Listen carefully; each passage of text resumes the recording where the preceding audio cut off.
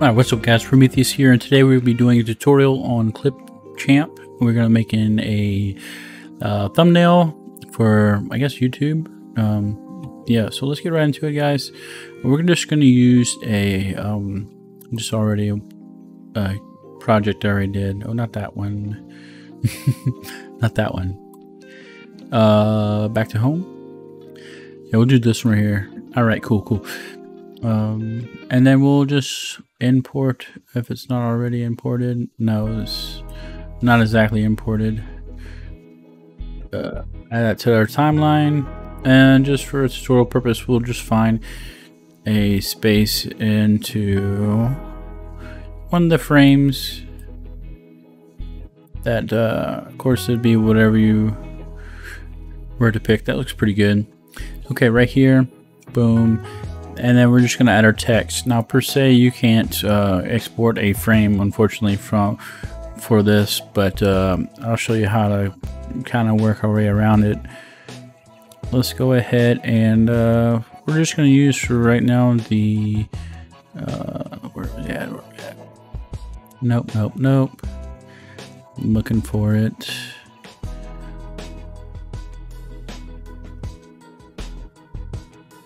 We'll try the subtitle or the... Yeah, let's do the subtitle.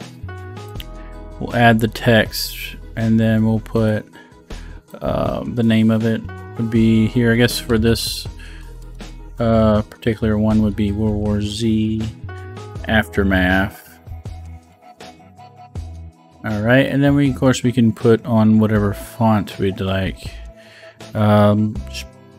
Whatever you choose, pretty much. All up to you. We can go do a creepster, and we just need to maximize that. Now you can maximize the timeline, the zoom in with the control, holding the control key and scrolling your wheel forward.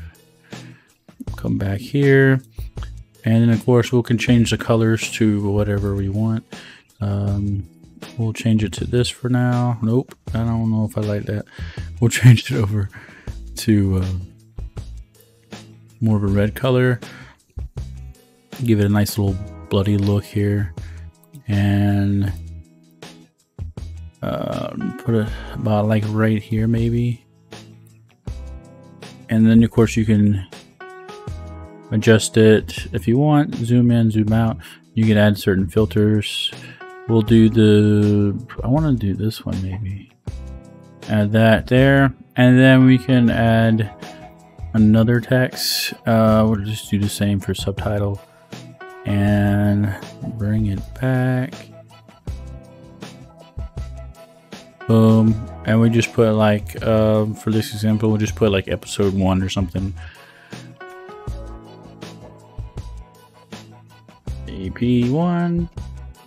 And then you could change it to the same text, creepster.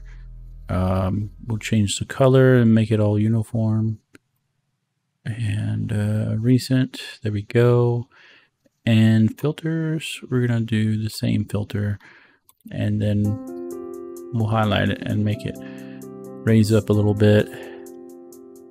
You put it right here. And now the only way to do this, unfortunately, is just because we can't rotate the text, we just use our screen capture, our print screen, which is for my laptop. It is hold the Control, Shift, and S, and then Windows Shift and S. I'm sorry, Windows Shift and S, and then you just go like that, and that is how you do that. And then of course you can.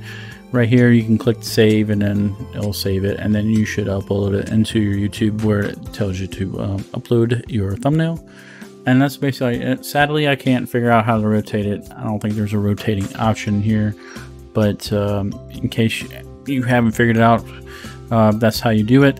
I would say there's other better ways to do this, as far as like paint.net. Paint 3D is actually a useful tool that is already included into your Windows software. So guys, if you like this video, smash that like button, or it was helpful, smash that like button. Don't forget to subscribe and click the notification bell, and I'll see you guys in the next video. Happy editing.